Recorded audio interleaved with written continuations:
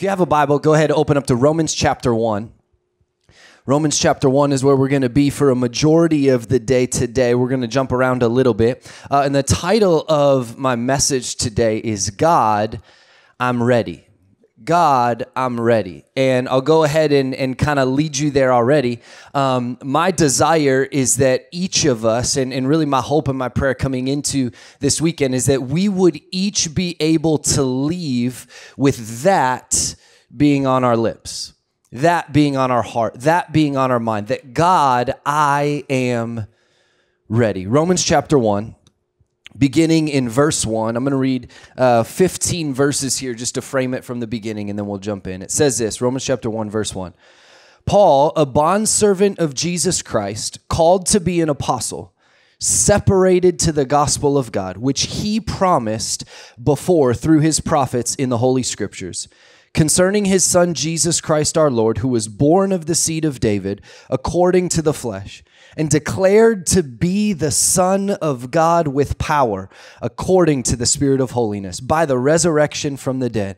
Through him we have received grace and apostleship for obedience to the faith among all nations for his name, among whom you also are called of Jesus Christ.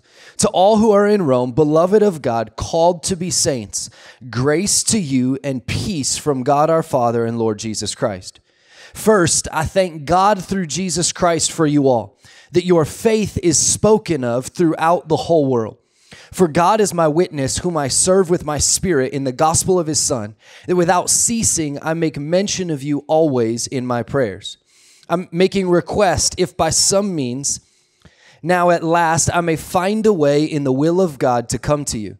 For I long to see you, that I may impart to you some spiritual gift so that you may be established. That is, and that I may be encouraged together with you by the mutual faith of both you and me. Now, I do not want you to be unaware, brethren, that I have often planned to come to you, but was hindered until now, that I might have some fruit among you also. Just as among the other Gentiles, I am a debtor, both to Greeks and to barbarians, both to wise and to unwise. So as much as is in me, I am ready to preach the gospel to you who are in Rome also. So as much as is in me, I'm ready. Everybody say, I'm ready to preach the gospel to you who are in Rome also. Let's pray, and then we'll jump in. God, I thank you so much for your presence. Holy Spirit, I thank you that you're here. Thank you that you're here because you desire to speak to each and every one of us. And God, I am aware today that no matter our reason for being here, you have a different and specific reason that you desired each and every one of us to be here, that you're here to meet with us. God, we love you. Our hearts are open, our eyes are open. And God, our prayer today is that we would leave a little bit different than when we came in. In Jesus' name we pray. Everybody said? Amen. Amen. Hey, what is your most ridiculous pet peeve? Like the one that at this point in your life you would probably submit is a little outlandish, is a little unnecessary, but you've held on to it for far too long, and you've kind of determined that's the hill you're going to die on, maybe in your marriage, maybe in your relationships, and you're like, I got to, like, that pet peeve. You know what I'm talking about? For me, I'll go first. Mine has to do with the toothpaste, and I don't know if you probably don't do this because it's ridiculous. My wife has a tendency, bless her heart, she is amazing. She has a tendency, I think she just likes to do things with me. And so sometimes she just makes things more difficult than they need to be so that I'm like involved in it with her. But she has this thing she does with the toothpaste every night and every morning. And every time she uses it is she will just like choke the top of the toothpaste. You know what I'm talking about? And like she'll squeeze it just to get the last little bit that's at the top. Meanwhile, the entire toothpaste is there at the bottom right there for her to just like squeeze up. And everybody's looking at me like, are you serious? Yes, I'm serious. This is one of my biggest pet peeves. In fact, we talk about it almost every day. That I'm like, why can't you just like push it from the bottom? And then the worst part, she'll just leave it that way, right? She'll just like choke it up at the top and then like set it over there. Like that is how a normal human should do this. And like that's setting it up for me to be able to then use the toothpaste after. You know, maybe you grew up and you roll it, you know, maybe like at grandma's house, there's a chip clip on the bottom of it. But either way, we all know you don't choke the top of the toothpaste. That's not, just doesn't work that way. Another one of my pet peeves is movie theaters. Yes, the actual theater. I don't like them. I'd prefer to watch a movie at my house. I know that, you know, some movies are better off in movie theaters, but when you go, everybody's talking all the time, right? No matter what, somebody still has a phone on and something happens. The food is better at home anyways. The bathroom is better proximity to where I am. Like everything's better watching a movie at home. Pet peeve is going to the movies. And one of my new pet peeves that I've started to develop and kind of, I promise we're getting somewhere with this, okay? One of my new pet peeves that I've started to kind of develop and realize that I have is I hate the interviews of losing athletes after the game. Anybody else with me? Like that interview is the exact same. Right? They're like, you know, and one of the questions is always like, what do you think you could have done better to like not have this outcome? They're like, play better, win? I don't know. Like they don't know what to say. They're, you know, and one of the responses that I've heard more and more frequently, and I would encourage you to lean in and hear this the next time you're watching a sporting event, and it drives me insane, was that when an athlete at the end of the game says, you know what, I guess we just really didn't show up ready to play today. And you're like, are you kidding me? I paid money for this game. Like I was ready for you to play. How come you weren't ready?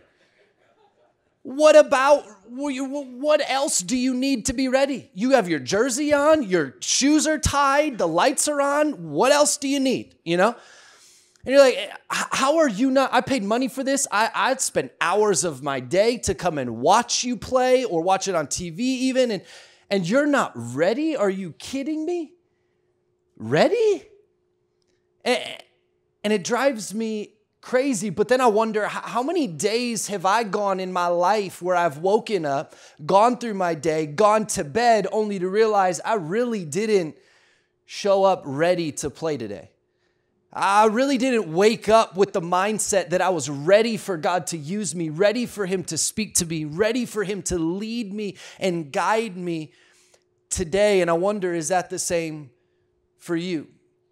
Are you ready? How would you answer that question? In fact, last night, somebody just yelled out, no! You know, and I was like, appreciate your participation.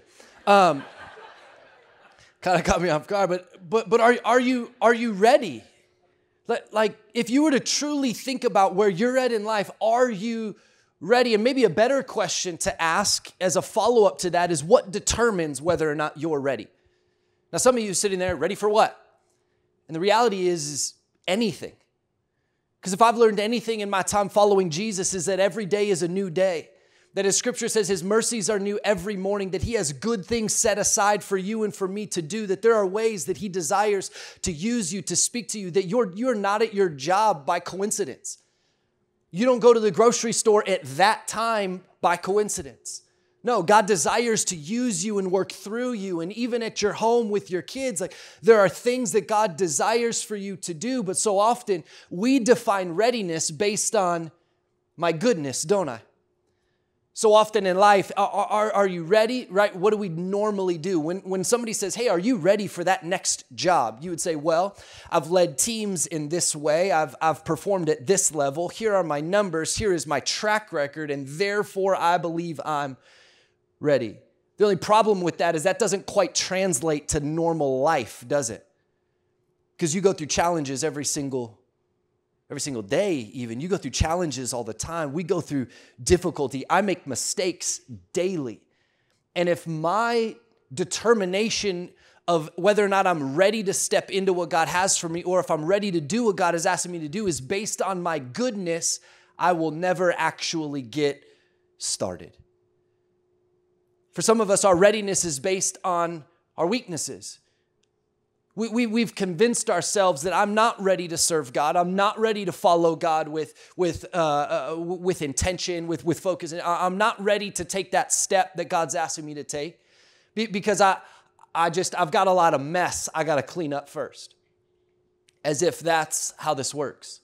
As if God doesn't know that already before he called you. As if that God didn't know that already before he set aside good things for you to do in advance. No, like some of us, we base our readiness on our goodness, our resume, our weaknesses, or our deficiencies. But my encouragement to you today is that readiness is actually a choice. That readiness is a choice. Here in Romans chapter 1 and verse 15, Paul is writing to a Roman church from Corinth. Now, you got to understand that Romans is one of Paul's longest and most significant books that he will ever write, one of the most significant letters that he will ever pen. But it comes at a time when there is a lot of division and tension in a church in Rome. In fact, many of the Jewish believers have been kicked out of Rome in previous years, and it is around this time that they are all being welcomed back into Rome some years later. And they come back and and now we're bringing people from all of these different parts of the world and beliefs and traditions have changed. And they come back and they realize that some of the ways they had worshiped God in the past are not the same anymore. That traditions have been let go of and other traditions have been erected and different things, they're worshiping differently. And there's disunity in a church. And Paul writes to them to unify them and to remind them of the gospel of Jesus Christ, the good news of Jesus. Paul has made an attempt to get to Rome many a times. We'll find in the book of Acts that in an effort to get to Rome, he's actually shipwrecked. That there are times that the enemy has kind of got in the way. He's been bitten by a snake. That God has actually redirected his steps on a path to Rome because some other churches had needs that he chose Paul, and Paul was ready to go and to do what God asked him to do and to preach. But it's in Romans chapter 1 and verse 15 that Paul says, "So with as much as is in me, I am ready to preach to you who are in Rome. Though not there, he decides in his heart, I'm ready and will do whatever I can, however I need to, in order to advance the gospel there in Rome." That I am ready. I am choosing to be ready. In fact, the word used in this Romans chapter 1 and verse 15, that actually there are two words that are translated ready in the New Testament, one of which means prepared, but that's not the one that is used here in Romans chapter 1 and verse 15. The word that is used here in Romans chapter 1 and verse 15 is used, and it's translated this: eager, excited, with a ready mind. That it's actually a mindset that Paul has. It's a determination not based on my circumstances or what is happening in my life, not based on what has gotten in front of me, not based on the challenges that I'm facing, but I am ready because I have chosen in my heart and in my mind that I will be ready when God asks, that I will be ready when God calls. And for some of us today, there are some things that God has been asking you to do for a while now. There are maybe some things that God has put on your heart. The Holy Spirit has been wooing you and leading you to do, but you have been making excuse after excuse after excuse as to why you're not ready to do that thing. And God is saying, hey, I get that you don't feel ready. I'm just asking if you would decide today to be ready, and I'll take care of the rest. I will lead you. I will guide you. I will comfort you. I will care for you along the way. Because what you find is that God's not asking you to get ready. He's asking you to choose to be ready. Will you just choose to be ready to do life with me? To be ready. For some of us, we said, hey, I can't forgive quite yet because I've got to work on some things and I've got to get through some things. And though it hurt and though that happened, God's saying, hey, will you choose today? I am the one that heals your heart. I am the one that leads you. I am the one that comforts you. But I don't want any longer for this bitterness, this anger, this frustration to hold you captive any longer. So will you choose to forgive today and let me take care of the rest? For some, you know that there's a conversation that you need to have, that the Holy Spirit has been leading you to have for a long time now, but you have continued to throw things in the way that say, no, I'm not ready yet. I got to get ready first. And God's saying, I'm not asking you to get ready. I will take care of it. I will fill in the gaps. I will fill in your weaknesses, and I will actually be the one that leads through your strengths. Just choose today to be ready. God's not asking you to get ready. He's asking you to be ready, because here's the reality. Oftentimes, our effort to get ready hinders our ability to be ready for what he wants to do when he wants to do it. Let me prove it to you. Luke chapter 9 and verse 57, it says this. Now it happened as they journeyed along the road that someone said to Jesus, Lord, I will follow you wherever you go. And Jesus said to him, foxes have holes and birds of the air have nests, but the Son of Man has nowhere to lay his head.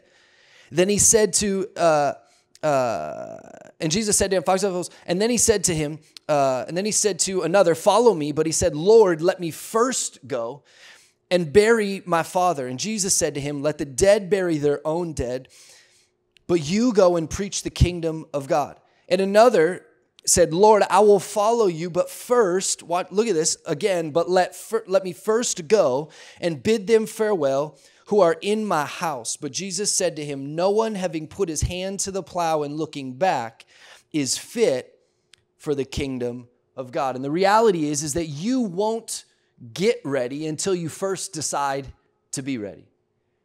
Readiness is a choice.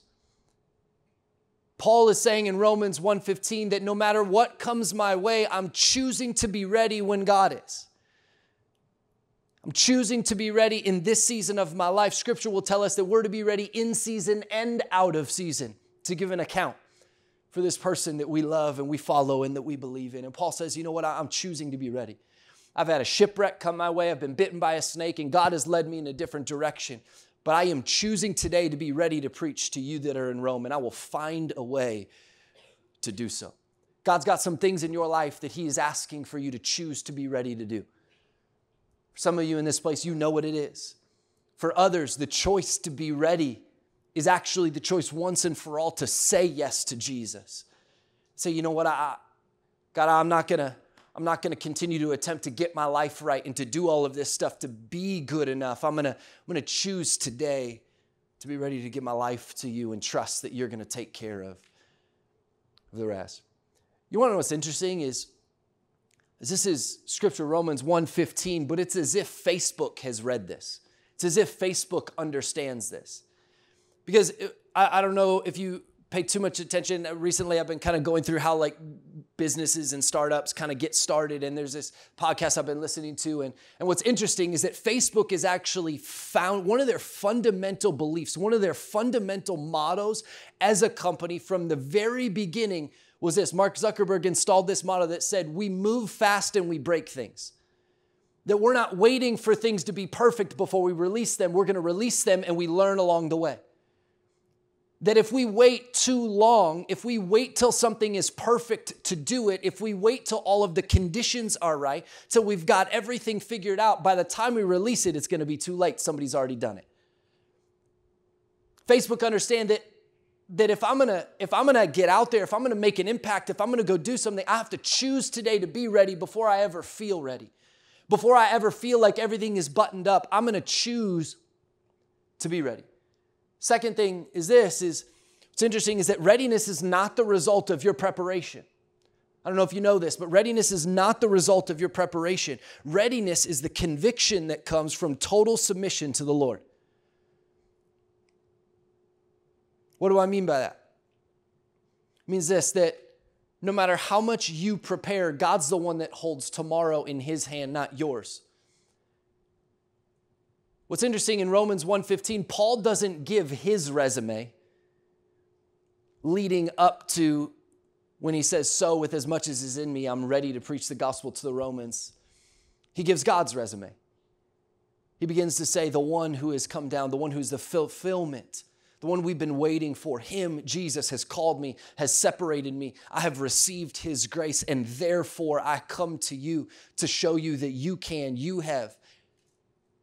And he begins to outline God's resume. that there's a conviction that comes up in him based on him submitting his life to Jesus that says, I've got to go. I've got to do something. God, you've got something for me. That if we look at Paul's life up until this point, he's had some great moments and he's had some dark moments as well. The guy who used to kill the very people he's trying to disciple and lead now.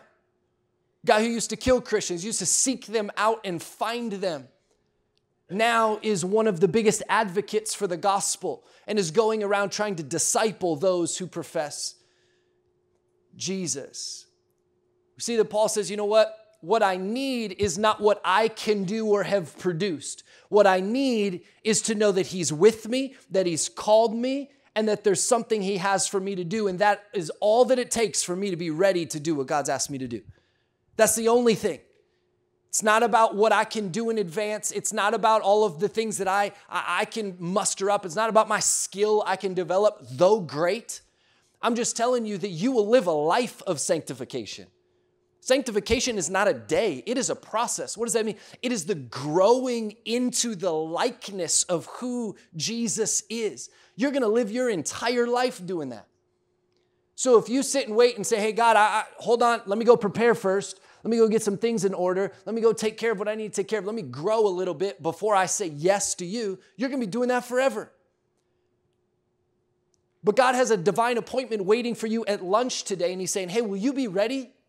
Will you just choose to be ready for what I want to do in and through you today? Hey, I know you've got to go to the grocery store later tonight for the week. Will you choose to be ready for what I have for you today? Because I got some things that I want to orchestrate. I got some ways that I want to speak through you. Will you choose to be ready?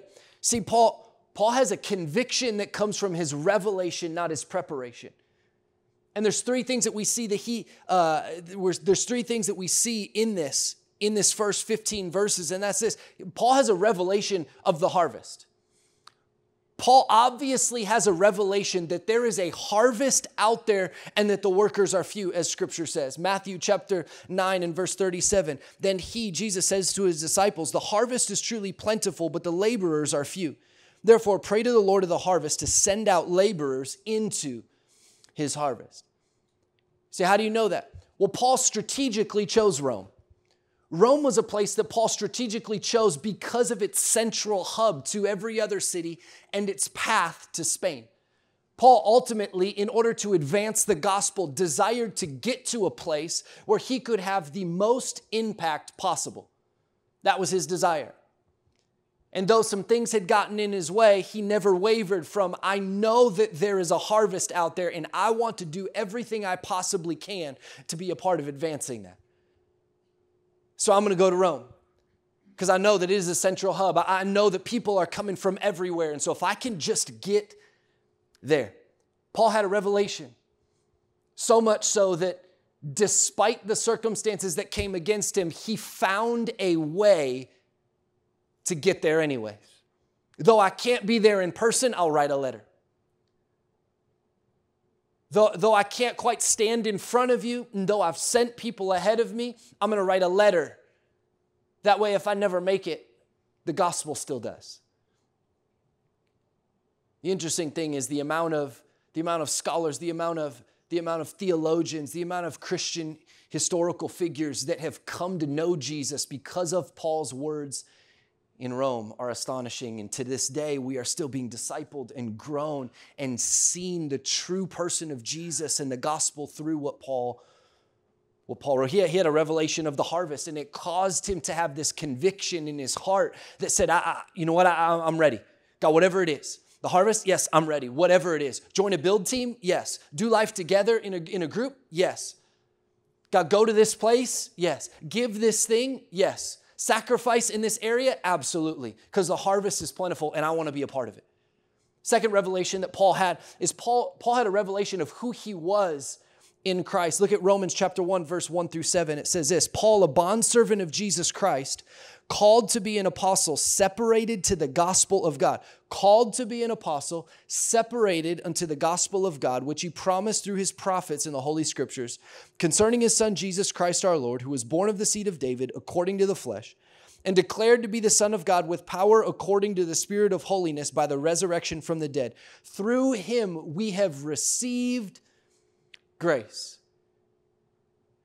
One of the revelations that Paul got, obviously, from Romans chapter 1, that led to his ability to say, you know what, I'm ready, is that he knew what God had said about him.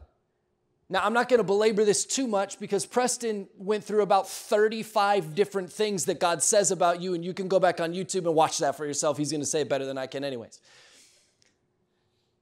But Paul got a revelation of what God said about him, of how God talked about him, that he was called, that he was separated unto the gospel, that he was a recipient of God's grace.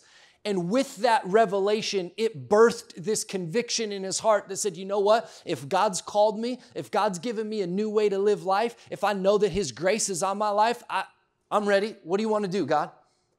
What is it that you want to do in and through me?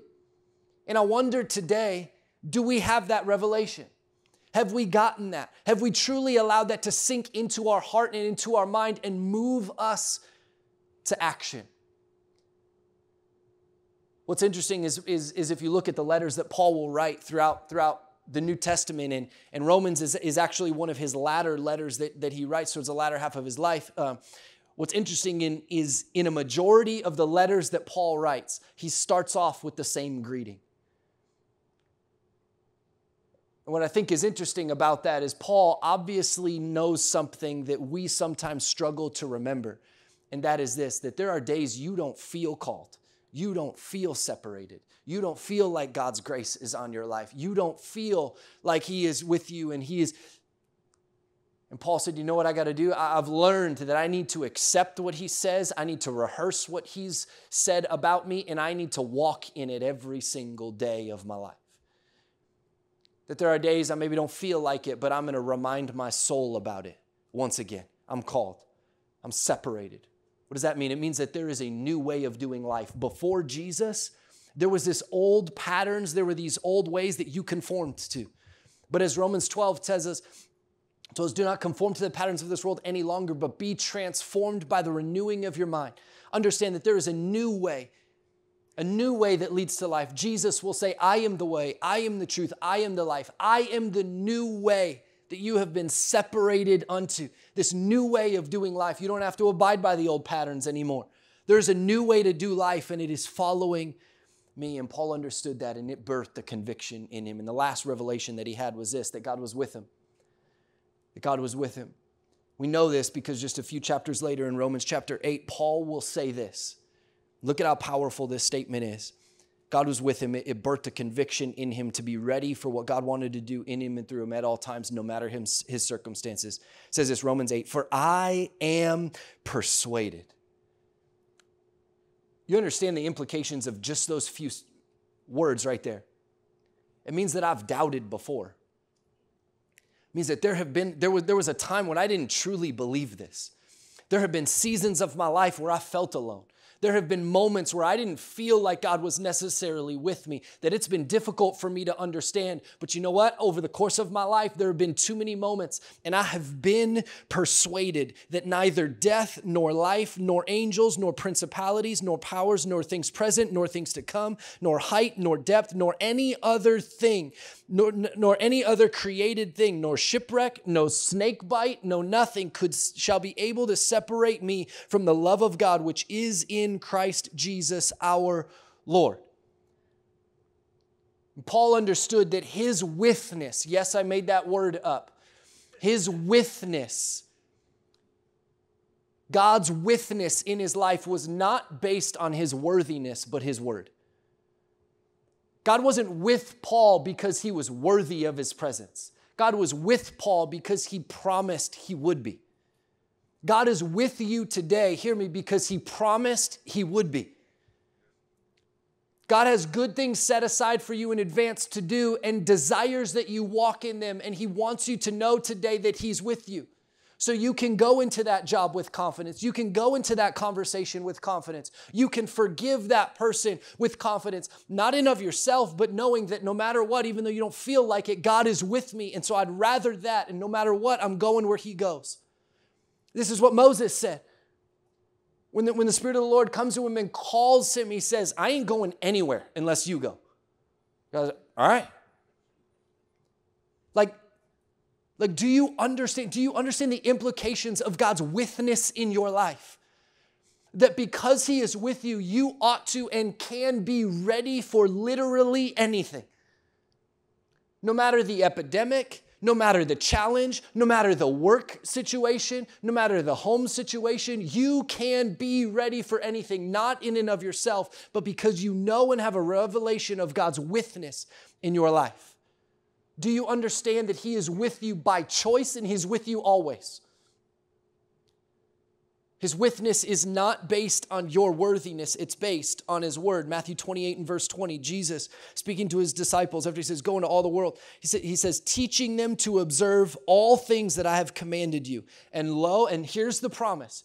Jesus says, hey, you know what? Go and do this for me. Here's the mission. Here's the calling that I have on your life. Go and do it. And how can you do it? Why are you able to do this? Because of this one promise. Lo, I am with you always, even to the end of the age. It's like when you're a child and the trash can is at the end of the driveway and you're told to go take the trash out in the middle of the night, late at night, and it's dark and you're 10, but you want to feel like you're 30, but you're scared and you don't want anybody to know. And so you ask mom or dad to stand on the patio, and all of a sudden there's a confidence that is birthed in you that you could literally, you could do anything just because mom or dad is watching you from the patio. If you knew and truly got a revelation today that God was with you, what would it cause you to be ready for in your life?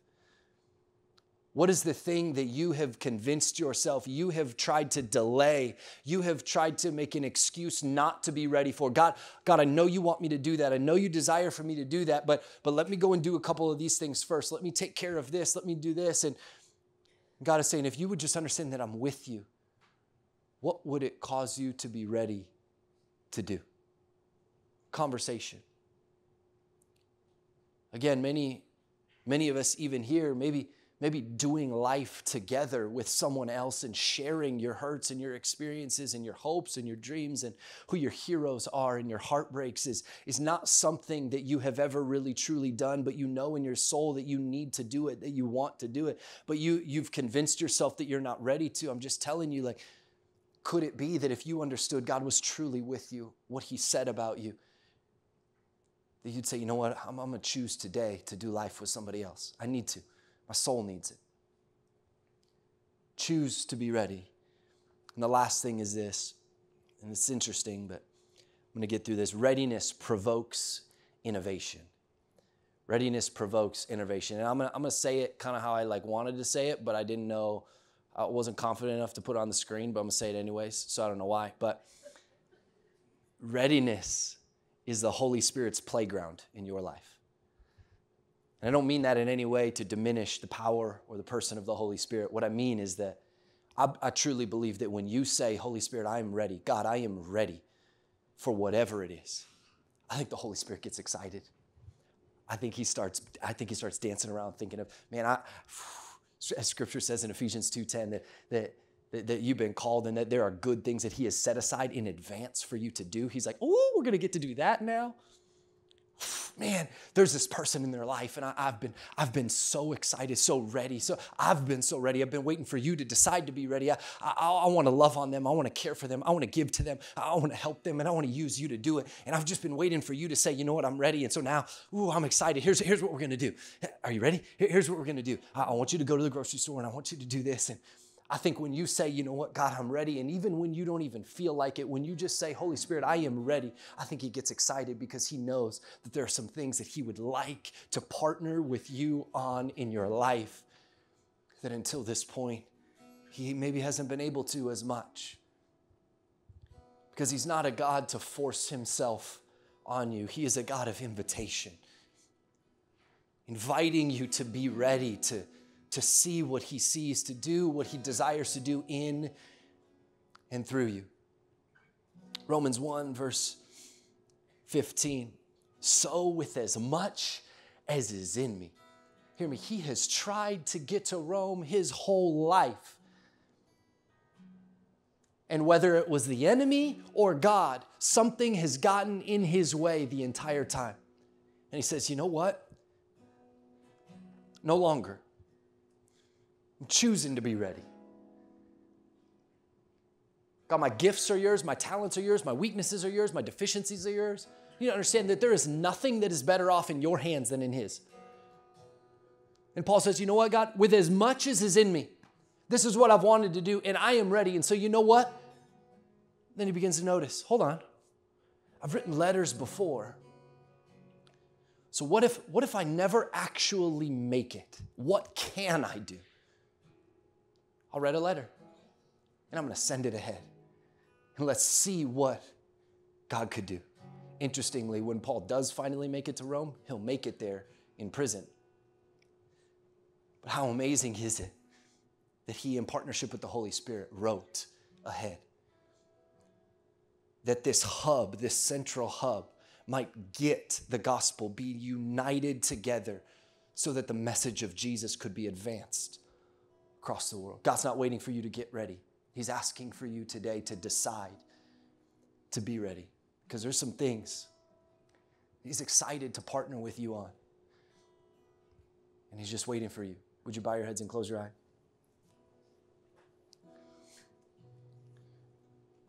You know, one of the things that I've noticed about just following Jesus is that there are times when, you know, I can get really good at telling God I'm ready in a couple areas of my life and leaving a couple areas out also. God, I don't think I'm ready in this area to do that. I'm not ready for that conversation, but I'm ready over here. My prayer today is that you would decide to submit it all to him and say, you know what, God, come hell or high water, come whatever the circumstances, no matter what, I'm ready. I'm ready. Because I understand it's a choice. God, would you give us a greater revelation of your words over our life, of your presence in our life? You've got good things for us. And God, would it compel us to decide today to be ready? What is it that God is asking you to be ready for today? Is it a conversation? Is it forgiveness? Is it finally getting the help that you know you need, but you just haven't been able to take the steps yet? You've been telling yourself you've got to do X, Y, Z, and then you'll be ready. And God says, just be ready because I am. Is there a person in your life that God has put on your heart to help, to serve, to sacrifice for, to love, to care for? For some of you today, I believe truly that today, your decision of readiness is to say, God, I am saying yes to you for the first time. I'm submitting my life to you. I'm ready. I'm ready for this life to not be on my shoulders. I'm ready to just follow you and watch you do so much in and through me. Holy Spirit, I ask that you would show us.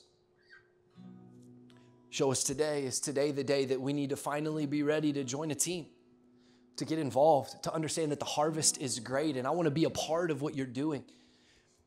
Is today the day where we say, you know what, going into this new year, I'm not going to do life by myself anymore. No matter what I have to do, I am choosing to be ready to do life together with people that God has strategically placed in my life. I'm ready. I don't feel like it, but I'm deciding to be ready.